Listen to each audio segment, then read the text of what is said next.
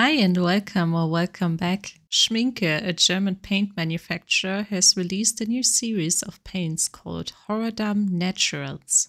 These are all made from natural pigments and are said to be the natural combination of watercolors and gouache. I have 10 of these paints here, one set of 5 paints as well as 5 others, and I will introduce the whole series to you first, then we will swatch these.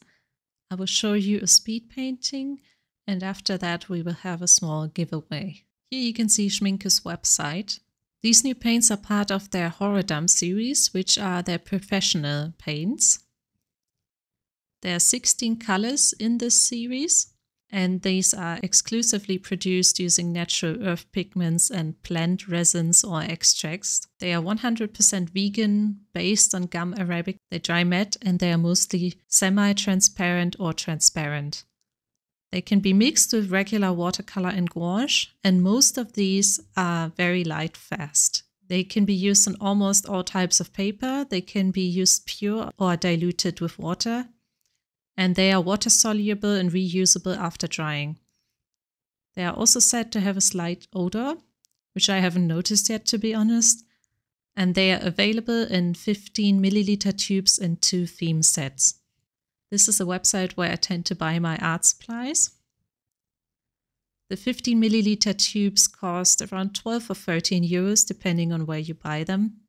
And the theme sets cost around 55 euros.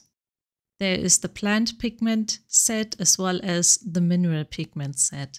I bought the plant pigment set, and together with the 5 other tubes I spent around 110 euros for 10 15 milliliter tubes.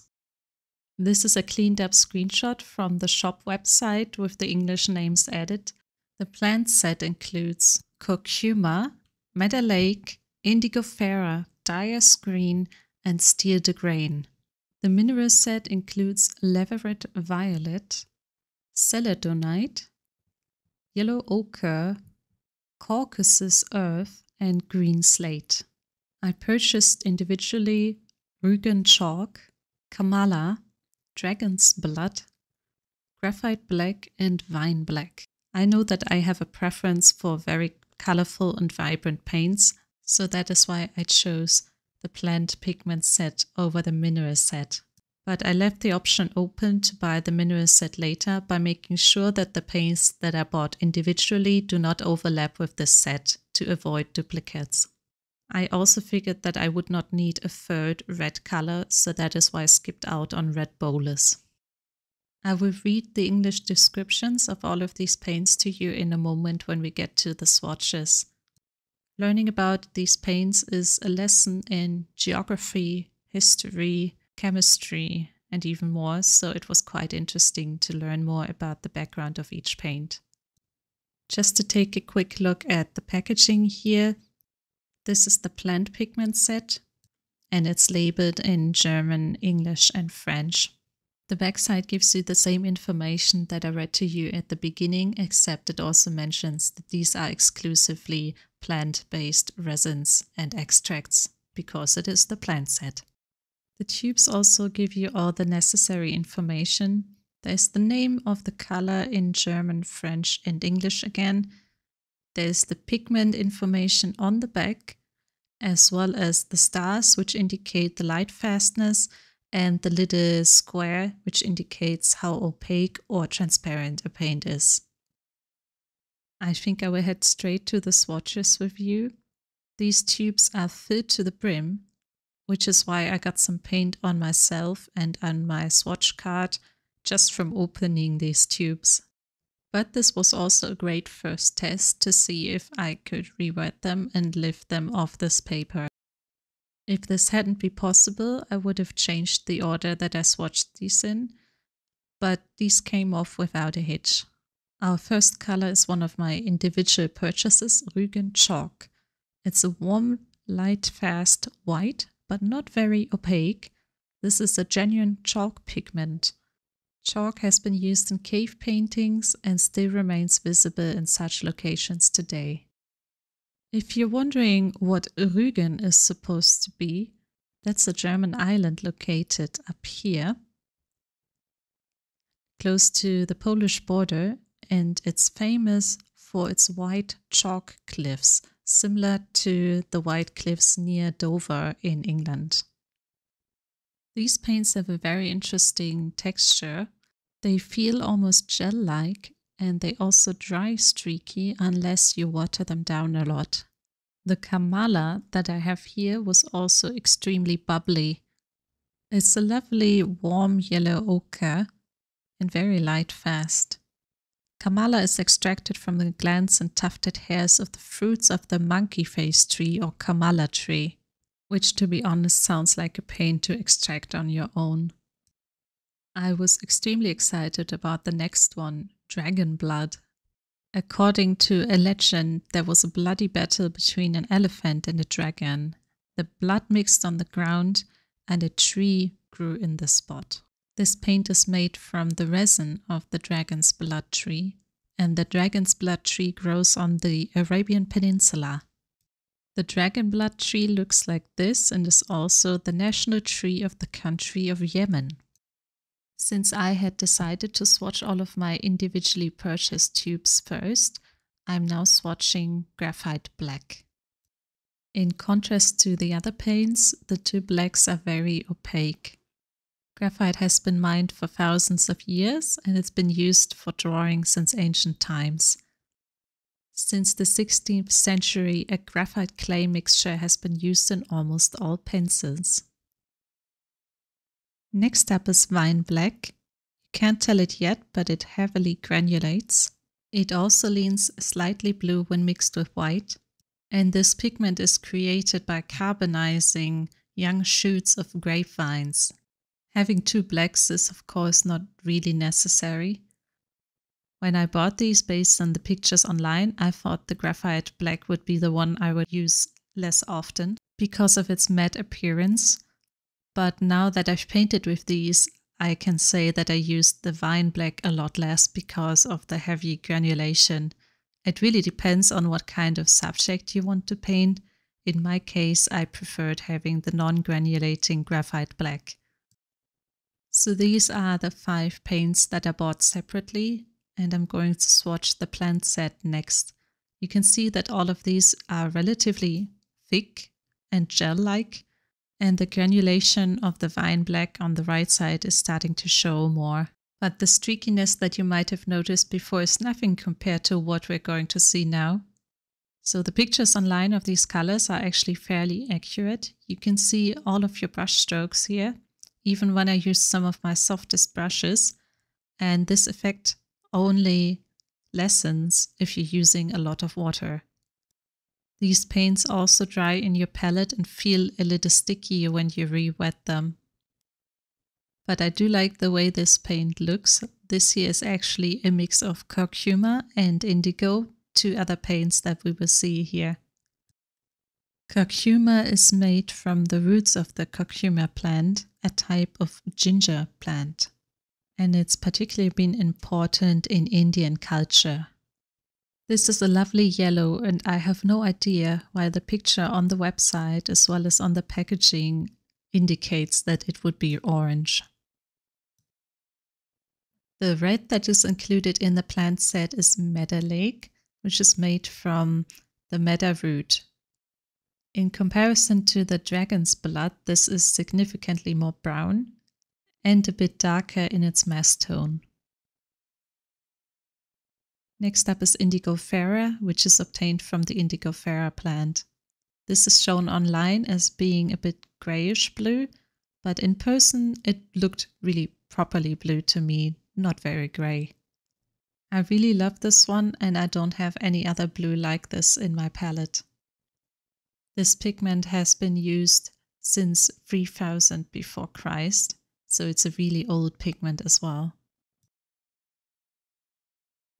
And our final paint is Steal the Grain, a yellowish green-brown.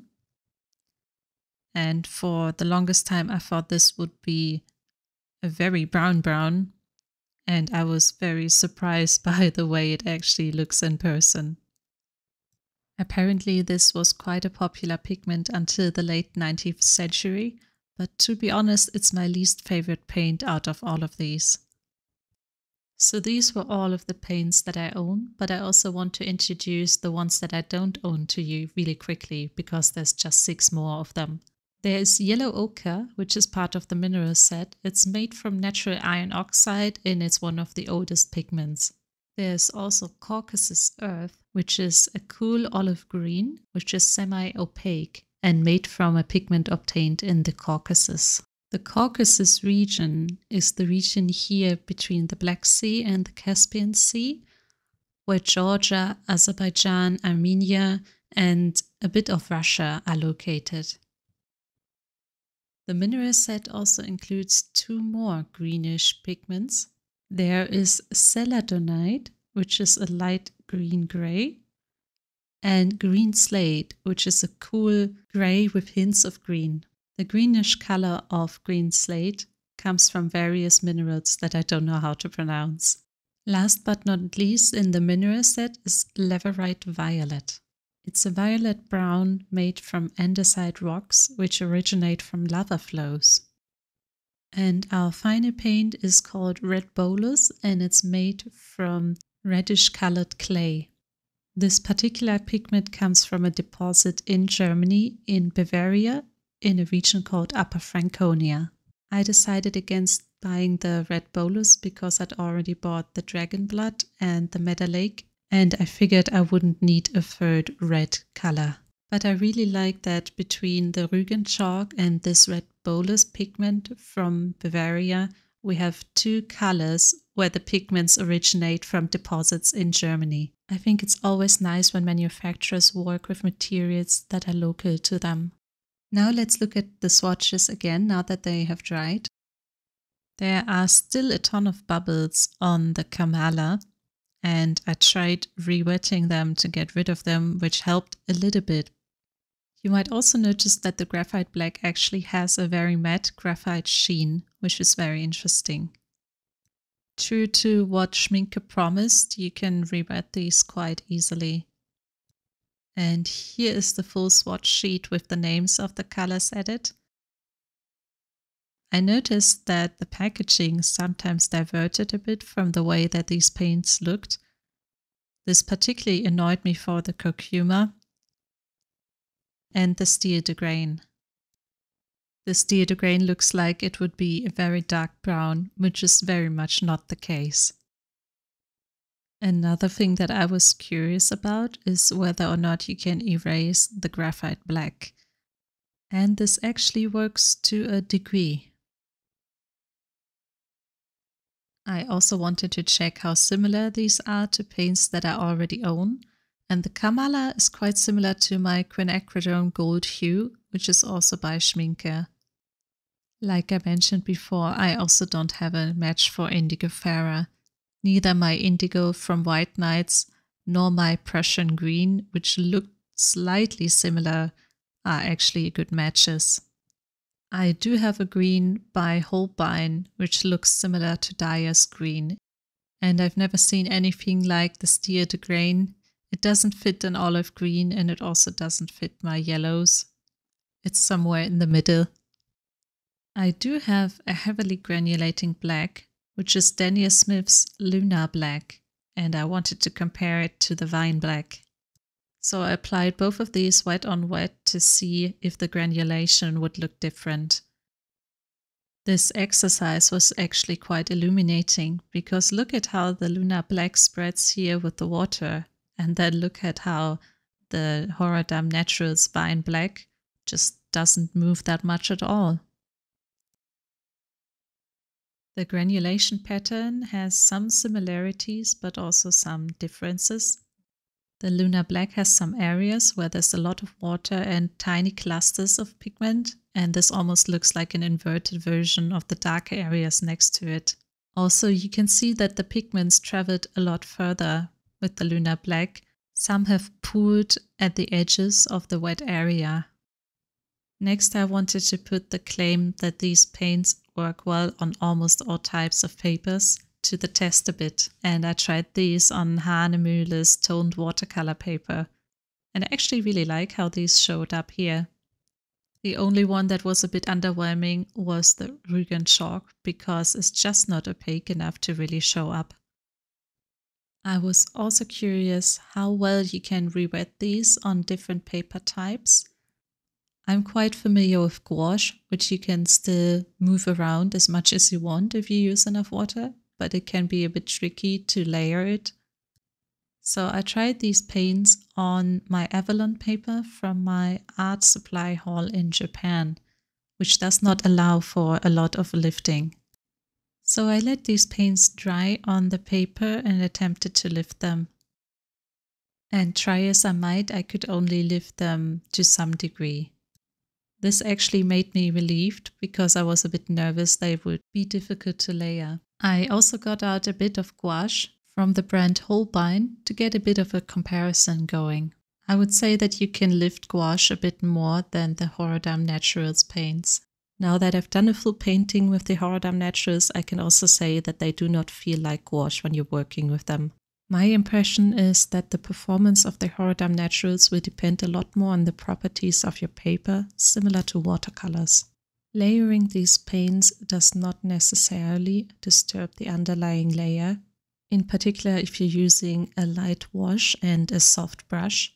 I only had some difficulties with the yellow one because I went back and forth with my brush over the paint. Let's take a look at our possible color mixes with these paints. So these are Curcuma, Meadow Lake and Indigo Farah. Meadow Lake and Curcuma mix a nice, slightly brownish orange. Watered down, this could even be a nice skin tone. Curcuma and Indigo Farah mix basically Dyer's Green, but this is also mentioned on Dyer's Green that it uses these same pigments. Meadow Lake and Indigo Farah mix more of a grey than a violet. I also made a mixing chart for all of my paints. The way that this is set up, I put down all the paints in a diagonal line, and then I put down the mixes on the bottom left side and a watered down version of each mix on the top right side. So these are the color combinations you can get by mixing two colors of the plant set. We're basically getting a bunch of warm greens and oranges, one brown, grayish violet, and a more turquoise blue. We also get a reddish brown by mixing Meadow Lake with Dyer's Green. Here is the full mixing chart with my other 5 paints added. Let's take a bit of a closer look. I can say that I really like the Rügen chalk for its mixing capabilities. I would also strongly recommend getting either the graphite black or wine black. These will open up so many more possibilities. Just keep in mind that the wine black will add granulation to all of the mixes, but this can also be a really cool effect. I admit I was a little bit sad about the lack of a pre-mixed brown. Based on the packaging, I thought that Steel de Grain would be much more brown than it is, and I went through several mixes trying to find a good brown. In the end, I liked none of these, but during my painting I found that Meadow Lake and Graphite Black mixed the kind of brown that I was looking for. It's this one here, just mixed with slightly more red. Now we are finally getting to the speed painting. I spent a long time contemplating what kind of subject I could paint and what paper to use. I figured I had enough oranges, reds and blacks to paint this portrait of Luke Skywalker in his X-Wing. So I transferred my sketch to my watercolor paper using a light box. And since these paints are mostly transparent, I erased the lines a little bit using a kneaded eraser just to make sure they wouldn't show up in the final painting. I had a feeling my choice of paper would make or break this painting. Since this is a portrait, I didn't want his skin to appear streaky, so I chose my Saunder's Waterford 100% cotton cold pressed paper. I know this paper is great at helping you achieve smooth washes and gradients, and I know the cold pressed surface of this paper still allows me to paint a good amount of detail.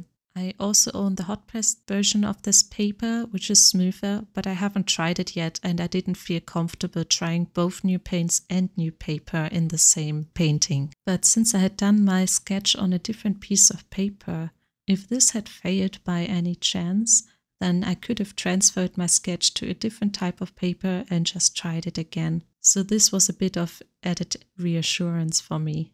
In the end, this was very enjoyable to paint though. The paper allowed for just the right degree of lifting, and the paints worked wonderfully wet and wet because I had a great amount of control over where I put them. This was particularly helpful for achieving the used look on his helmet. I used almost all of the colors for this painting. I think the only one I didn't use is the Dyer's green.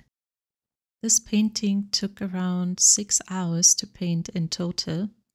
Most of the portraits that I've done recently only took around 2 or 3 hours, so admittedly I was a bit burned out by the time I was done.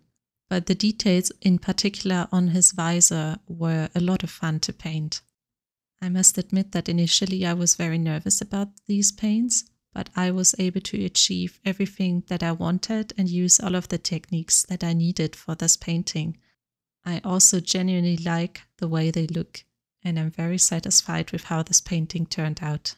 Even though I couldn't really tell what was going on in the reference image on the left side of his face because it's hidden in the shadows, but I managed somehow.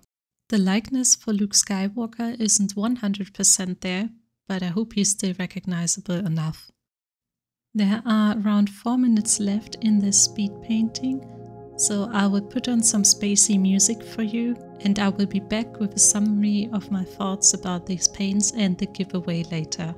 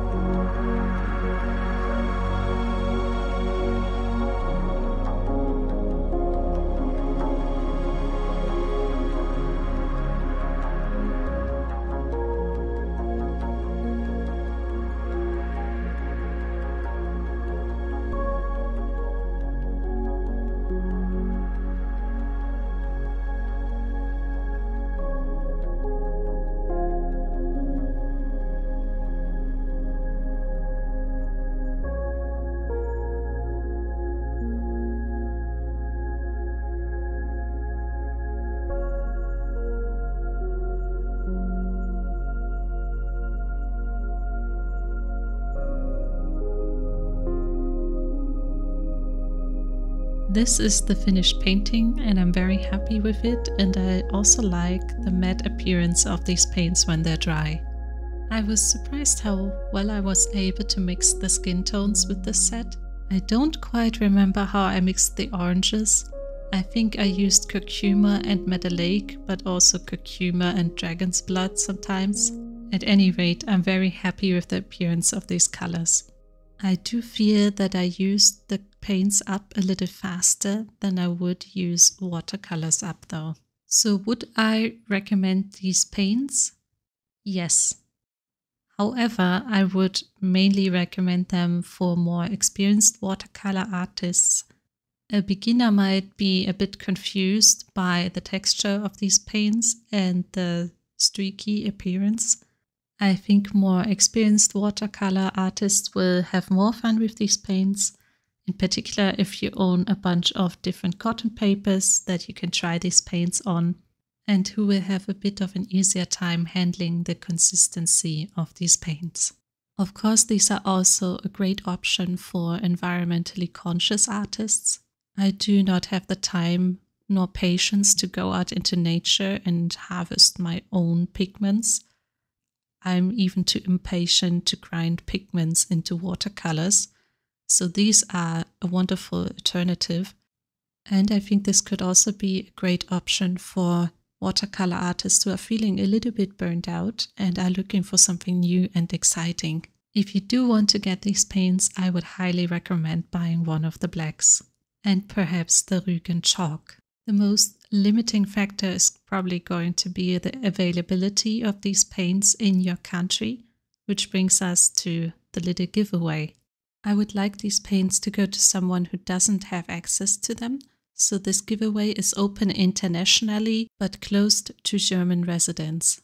I am giving away half-sized pans of all 10 paints that I showed you in this video in this little travel palette. This one can hold 6 or 7 half-sized pans, and you could probably fit some sideways into the middle. All of these are labeled with the information that was on the tubes. When I put all of the half pans in, it felt a bit too tight to put 7 in a row, so I only put 6 of them, but you can add anywhere between 2 to 10 other half pans into this palette. I'm also going to include this little pack of Hahnemühle Agave watercolor paper into the giveaway. There are 12 sheets in here and I've used up 2, so there's 10 left, but this isn't really my size to work on, so I will include this in the giveaway as well. So the giveaway is very simple. Please just like this video and subscribe to my channel. In my previous giveaway, I had some trouble figuring out if people just wanted to talk about the giveaway or join the giveaway. So please leave a comment that makes it very clear if you want to participate in the giveaway or not. As I mentioned, this giveaway is open internationally but closed to German residents, and it will run until the end of March. So I will announce the winner in early April. I'd also love to hear your thoughts about these paints in the comments. Thank you for watching and see you next time. Bye.